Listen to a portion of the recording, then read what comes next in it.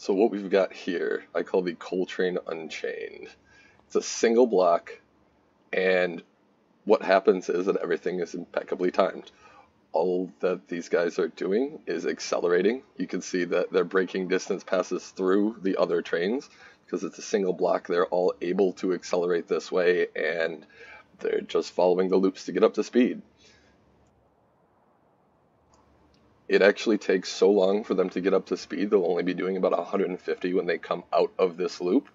But you'll be able to see in a couple more loop-de-loops here that they'll come out absolutely nose to tail. There's no extra space for them, maybe another tile.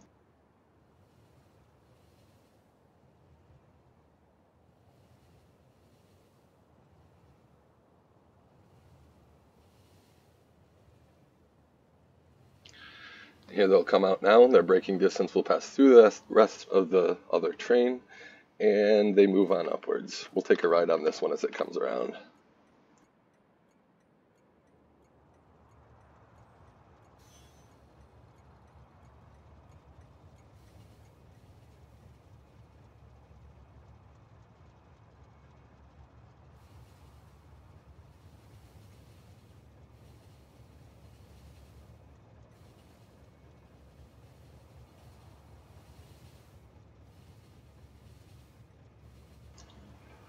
Coal, especially 1/8 trains using coal, taking an exceptionally long time to get up to speed.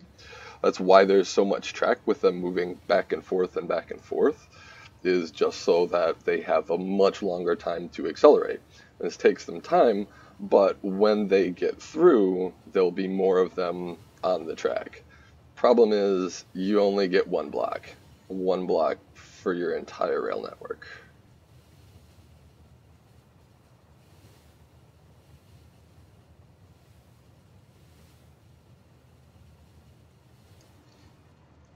As you can see, we're coming out, we're doing about 150 right now, and right behind the other trains. And that is the CoalTrain Unchained.